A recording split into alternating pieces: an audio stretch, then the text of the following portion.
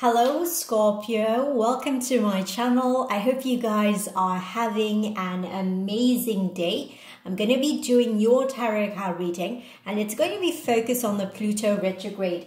If you're new to my channel, welcome. If you're returning, welcome back. If you'd like to learn how to read tarot, you can check out the courses and books in the description box below. If you want a personal tarot card reading, you can get it at thetarotempress.com. So, very excited to be doing your tarot card reading. We're going to be looking at what the Pluto retrograde is going to be bringing into your world on the 29th of April 2022. How is it going to be transforming your world? Pluto is all about, secrets. It's connected to Scorpio in itself. So, very interesting to see what sort of energies come out in this reading.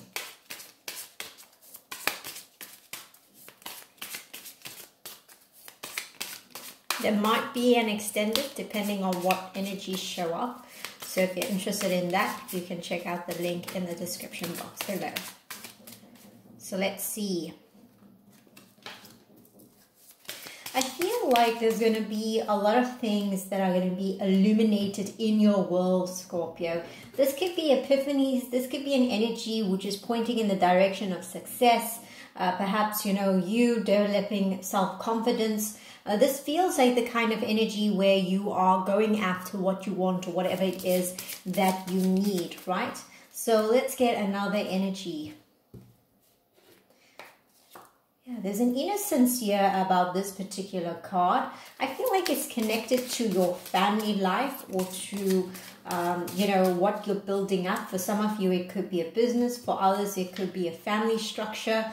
This is all about legacy. So those energies are being emphasized right in the beginning. Some of you are involved with a particular person or a particular situation. This could be you, commanding power over your life, having the ability to change your life. It feels like that. So very interesting that these few cards have come out already. Some of you could be dealing with an individual that you're interested in having a long-term connection with or long-term commitment with.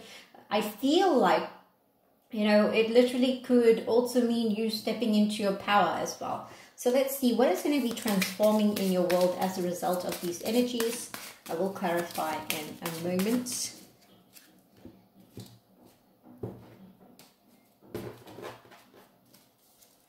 Okay, some sort of conflict you've been dealing with. We have two cards that have fallen out in reverse position. So I'm going to accept it in reverse position. Right. There's some type of disagreement, some type of conflict that is, going to change in your world. It feels like that. There's an element of a secret that could be coming out. I feel like this is an energy which is indicating, having to be extra cautious. It feels like that. Let's get some clarity. There's some type of an illusion that may come to an end as a result of the discovery of this. Some of you may find out something. Yeah, it's connected to you. We have the Queen of Cups. We also have choices. I feel like you might be in a position where you have to make a choice. I'm getting the impression here that in this particular situation, there is someone that you've considered as a potential love interest or some situation that you've considered as a potential opportunity.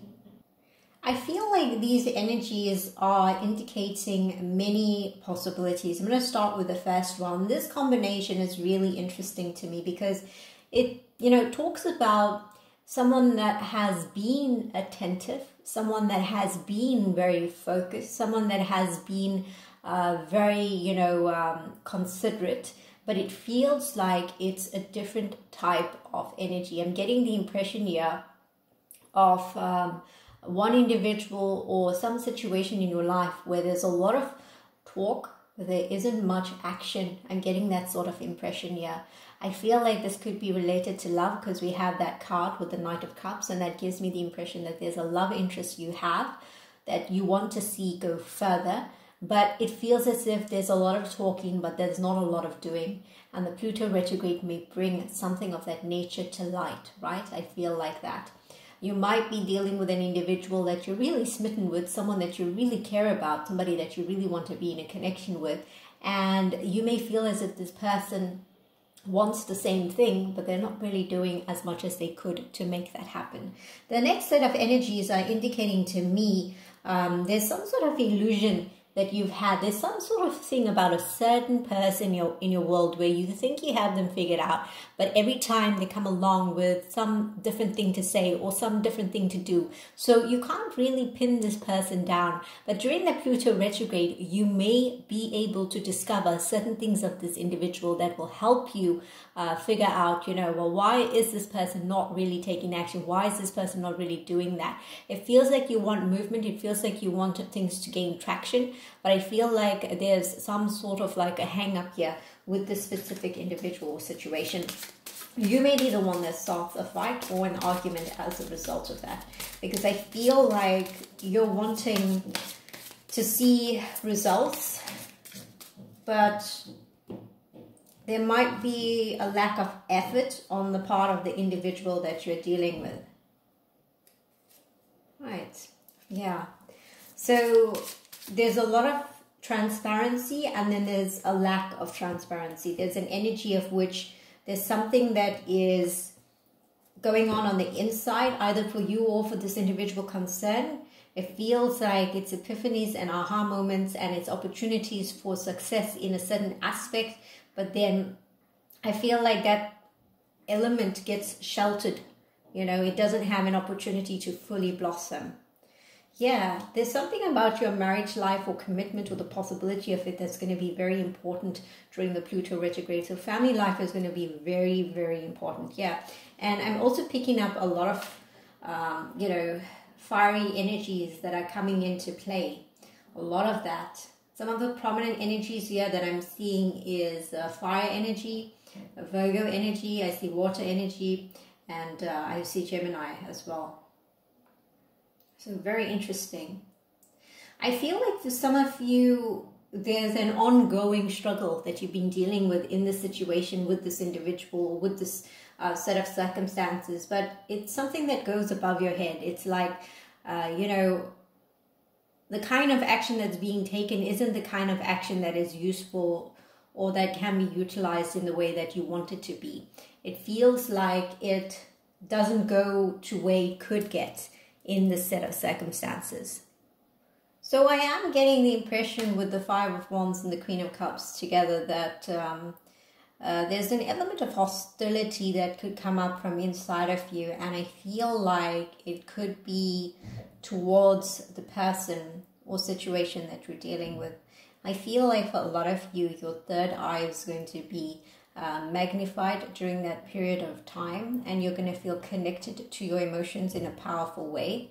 And if you look at this particular card, it's very interesting how these strings, they connect to her middle finger.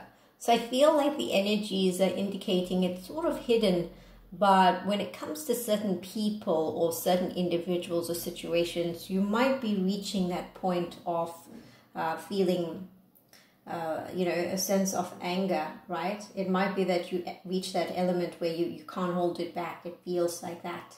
Especially if you're wanting results and you're wanting change and you're not seeing that. So I feel like, there might be tempers flaring. There might be the need to get things out from inside of you. You might feel like you have to vent. You may feel as if, you can't hold it back. And during this period of time, in the lead up to the Pluto retrograde, it might be necessary for you to ask yourself, how can you handle your emotions in a better way? What are the triggers there that might cause you to feel a certain way? Because you don't want anyone to get under your skin at the end of the day, right? So, yeah.